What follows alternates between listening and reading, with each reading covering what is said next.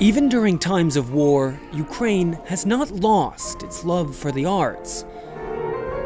On a Saturday afternoon in Kyiv, we watched as the country's top ballerinas perfected their form, their poise, precision, and physical strength, masking the daily threat of aerial bombardment.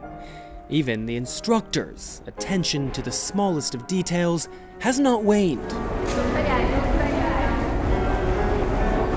When the Kremlin's troops launched a full-scale invasion 12 months ago, Ukraine's stages went dark. The Russian Tsar, Peter the Great, taught Ukrainians to love opera, while his modern equivalent was now responsible for a violent assault and thousands of lives.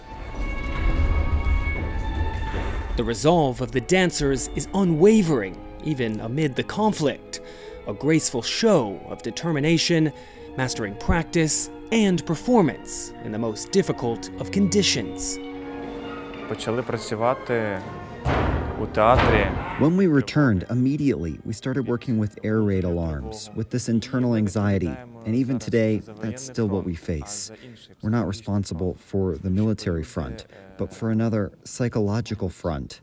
People come to the theater just to forget we have a war. Kyiv was one of the first operas to reopen last year, with other houses around Ukraine soon following. The show goes on as we're about to experience, but it's different than it was before. More matinees, less people, and a new risk that air raid sirens could go off at any time. And that's exactly what happened during the second act of La Traviata.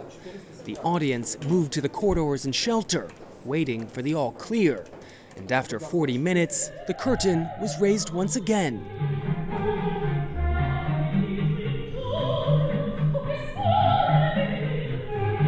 After the performance, I sat down with the show's leading soprano.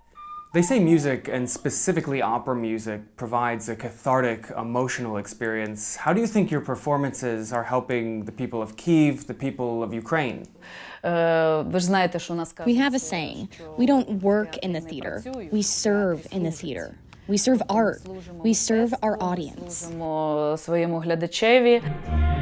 Each note raising morale in a country suffering the daily onslaught of an overly aggressive neighbor. Reporting from Kyiv, I'm Thompson for Newsnet.